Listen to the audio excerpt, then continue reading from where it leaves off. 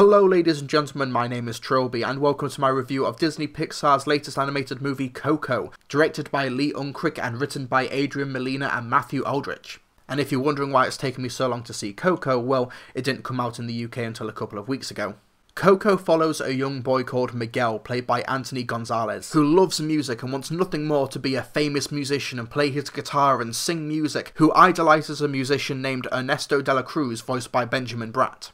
But Miguel's family have banned music. They are a shoemaking family business, and they've banned music because years ago their great-great-grandmother Coco was in love with a musician who ran away from home to pursue his dreams and left her behind. But on the Mexican Day of the Dead, Miguel becomes cursed and he has to find Ernesto de la Cruz in order to get back to the human world. And on the way he meets con artist Hector, voiced by Gael Garcia Bernal, who joins him on the adventure to try and get him home. And it's with Miguel and Hector that the film kind of neatly folds into the traditional Pixar template. Because if you look at almost every single Pixar movie, apart from Cars 3, The Good Dinosaur and Brave and a couple of others, you have a film about two central characters whose personalities conflict and they have to go on a reluctant adventure in order to get what they want. And for the first two acts of Coco, it does play out like a rather traditional Pixar film and also just a traditional adventure buddy film. The Land of the Dead is incredibly well realised, vibrant, colourful, it's so imaginative and great to see explored. And the characters are really engaging. Hector is a lot of fun, Miguel is a really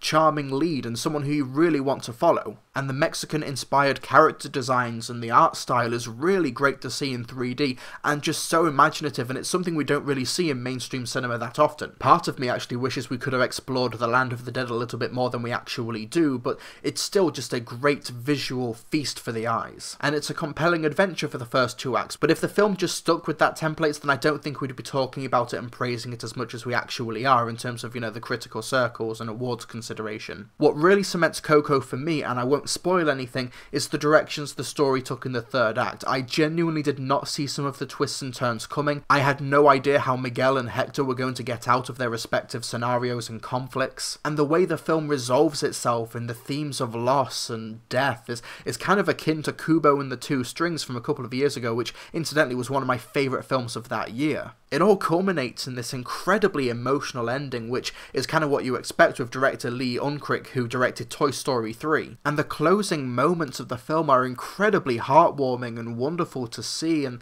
just the storyboarding and the cinematography and how the camera swoops in for those closing moments, it's really wonderful. I had tears of joy and happiness and also sadness, because death is complex and sad and happy, and Coco is able to embody all of those themes into a wonderful package for all ages to enjoy. And on top of that, you've got this incredibly wonderful soundtrack done by the people who did Frozen, which ties it all together in both a production sense and also a thematic sense, because music is at the key to this film. Once again, much like Kubo and the Two Strings, and the song Remember Me is a great standalone song and is performed really, really well by Benjamin Bratt in one version, but it's the version that's delivered by Anthony Gonzalez that really delivers the emotional punch. If there's anything I didn't really like about Coco, it's that it takes a little bit too long for the film to reveal its hand. Like I said, for the first two acts of the film, it's a really well polished and really well executed version of the buddy adventure movie, but it sticks so rigidly to that template for about 60 to 70 minutes of the film that when the twist finally happens, I was kind of waylaid because it took so long to get to that sort of